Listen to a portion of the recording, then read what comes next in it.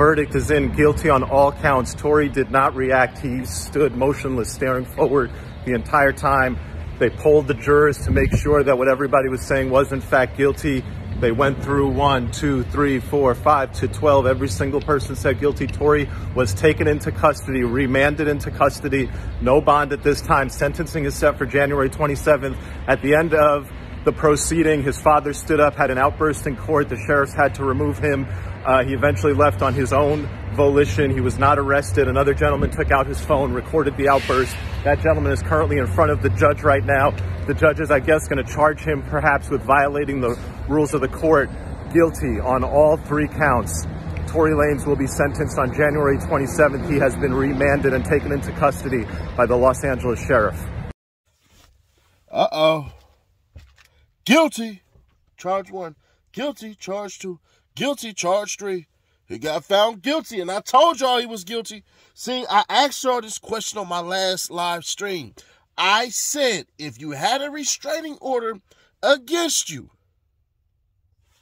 would you A, go near the victim, or B, stay away from him?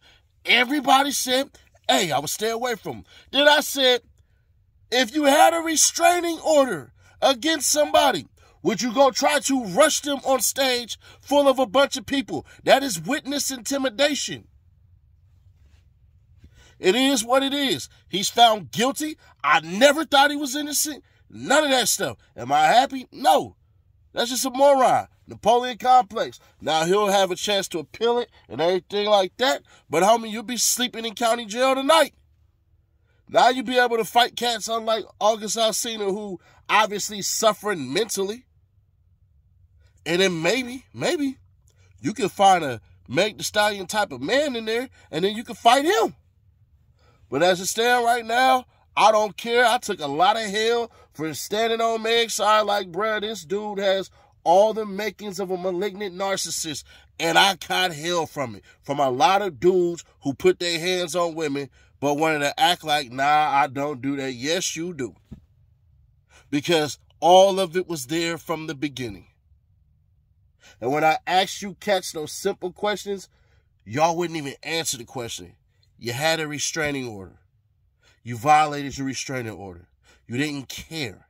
Then you wanted to rush the freaking backstage. The front stage of somebody while they're performing, while you have a... Come on, man. But Tory Lanez guilty on all 3 counts. But I got a question for y'all, for you women beaters. Do you think Tory Lanez is actually innocent? Let me put it this way. Why do you believe Tory Lanez is innocent? I stuck to my guns. Hood lawyer, back at it again with another one.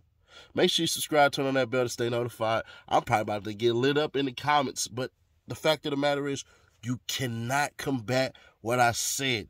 The jury actually got it too. It's called pattern of behavior. And that's the problem with a lot of y'all. Y'all didn't see it because you didn't want to believe it.